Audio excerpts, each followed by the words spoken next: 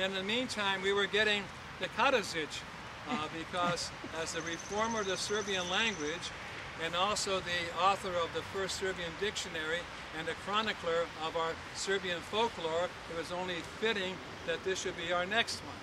So here's a tale that some of you may not know. It was completed in early March and shipped here.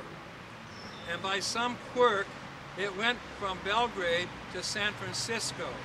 Now even I know enough about geography that doesn't go across the Atlantic and end up in San Francisco. But I think somebody at the postal office in Belgrade, in making it 44131, the first digit looked like a 9. So 94 is San Francisco. Then, in the inimitable style of the U.S. government, they find the Teslas in customs in San Francisco.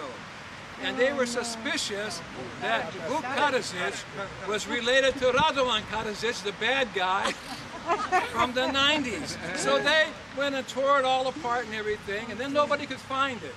Well, here it was in a rewrap department at the Postal Service in San Francisco. When it finally got to my office, it came in a cardboard box, not in a wooden crate like others.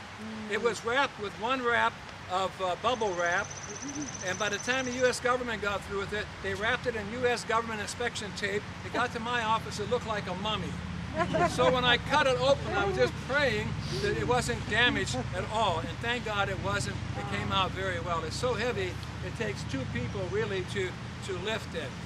The other thing I just want to point out to you, one reason why the garden looks so good is that almost every weekend my son Lex is here working on the garden, and he does that from the love of his heart.